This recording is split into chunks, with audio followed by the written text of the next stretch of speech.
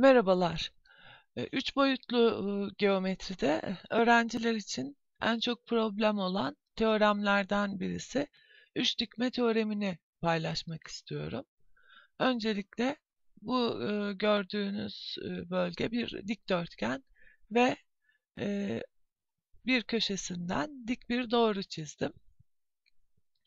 Şimdi ise bu doğrunun üzerinde bir doğru parçası alıp bir nokta belirliyorum ve o noktaya hareket etme özelliğini verdikten sonra bu köşedeki noktayı belirlediğim noktaya birleştiriyorum ve şimdi açıyı ölçüyorum. Bu gördüğünüz gibi 90 derece. Şu açıyı ölçüyorum. Yine 90 derece. Bu dikdörtgen demiştik başlangıçta. O da yine 90 derece.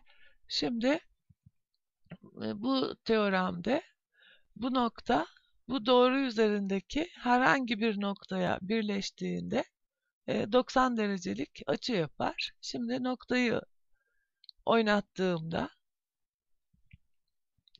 90 derecenin hiçbir şekilde değişmediğini görüyorsunuz.